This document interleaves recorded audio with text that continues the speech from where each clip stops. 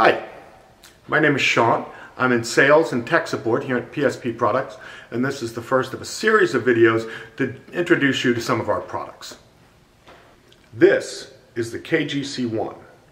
The KGC allows any 240 volt sensing transfer switch like Generac or Briggs to be installed with a 2-wire start generator. When installed in a Generac transfer switch, the KGC will sense the loss of utility power, close the generator start terminals to start the generator, check for 120 volts generator power to confirm the generator is started, and then close terminal 23 to ground to transfer the ATS. You'll notice that the KGC is installed on the wall next to the transfer switch. This is not typical.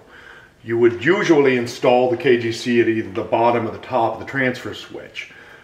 We've mounted it outside just for the purposes of shooting this video. If you found that there was not room to install it in the transfer switch, you could install it in a junction box that you can acquire from your local supply house. The KGC-1 will work with the Generac RTS, RXS, or GenReady ATS, but you must identify the appropriate terminals. There are 7 connections between the ATS and the KGC-1. Terminals N1 and N2 provide 240 volt utility sensing. Terminals 194, 23, and 0 make up the transfer circuit. The final 2 terminals between the generator and KGC are neutral and generator in. With these terminals, the KGC can confirm the generator has started before transferring the ATS. In addition to these 7 connections between the ATS and KGC, 4 connections are required between the KGC and the generator. The 2 Gen Start terminals are where you will connect the start wires from your generator. The terminals labeled positive 12 volt DC and negative 12 volt DC will connect to the generator battery to power the KGC-1. Is the KGC-1 utility LED off when in normal standby mode?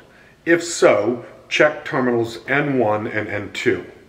Using your voltmeter, verify 120 volts AC from terminal N1 to ground, 120 volts AC from terminal N2 to ground, and 240 volts AC across terminals N1 and N2. If no voltage is found on terminals N1 and N2, verify fuses N1 and N2 in the Generac ATS are good. If the fuses are good, verify the service disconnect is on. If voltage is present at terminals N1 and N2, but the utility LED is still off, verify 12 volts DC power supply to the KGC-1. Using your multimeter, check voltage from the 12 volt DC positive terminal on the KGC to ground. If you measure below 10 volts DC, battery source should be verified or replaced. If the 12 volt DC power source is determined to be good and N1 and N2 have 240 volts AC, but the utility LED is still off, you must call tech support. Does the generator fail to start within 5 seconds once utility source is off? If not, remove the Gen Start wires from the KGC and check continuity between the Gen Start contacts on the KGC-1.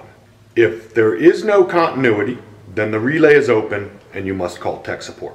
If the relay is closed, verify 12 volt DC power source to ensure the battery can start the generator. If you measure below 10 volts DC, then the battery source should be verified and replaced. If the battery source is good, verify if the generator starts without the KGC-1. With the generator in automatic, remove the 2 Gen Start wires and short them together. Does the generator start? If not, troubleshoot the generator start circuit, as you may have the wrong wires. If the ATS does not transfer after the generator has started, or if the generator LED on the KGC is not on after the generator is started, verify 120 volt AC power on generator in and verify neutral connection is good. If the limit switch referred to on the KGC install sheet is not available, you can install an inline fuse and connect generator in to terminal E1 in the ATS. This is where your generator feed connects in the transfer switch. Immediately upon utility return, all three LEDs will be on: utility, transfer, and generator. After transfer back to utility, the transfer LED will go out. After the generator cool down timer has expired, the generator will turn off and the gen LED will go out. At that point, only the utility LED will remain.